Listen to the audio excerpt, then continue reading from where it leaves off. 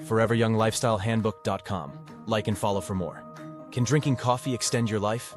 A new study found that drinking a moderate amount of coffee, roughly 1 to 4 cups a day, resulted in a reduced risk of death from any cause by about 20%, 30%. The study followed over 170,000 people with an average age of 55 years over a 7-year period.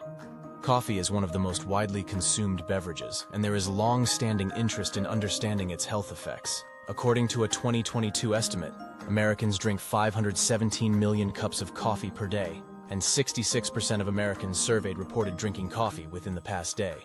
Besides keeping you alert and awake, coffee has been linked to an increasing number of potential health benefits, including protection against liver and colon cancer, type 2 diabetes, and Parkinson's disease.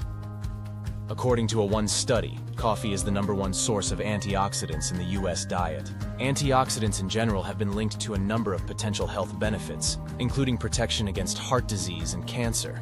The study analyzed the antioxidant content of more than 100 different food items, including vegetables, fruits, nuts, spices, oils, and common beverages. They compared the data to an existing U.S. Department of Agriculture database on the contribution of each type of food item to the average estimated U.S. per capita consumption.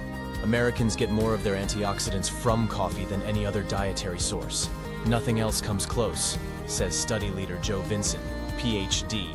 I am generally somewhat skeptical of reports that any one food is going to make a big difference in your overall health and longevity. But in this case, with coffee being consumed in such high amounts and on such a regular basis, and given its high antioxidant properties, it makes sense.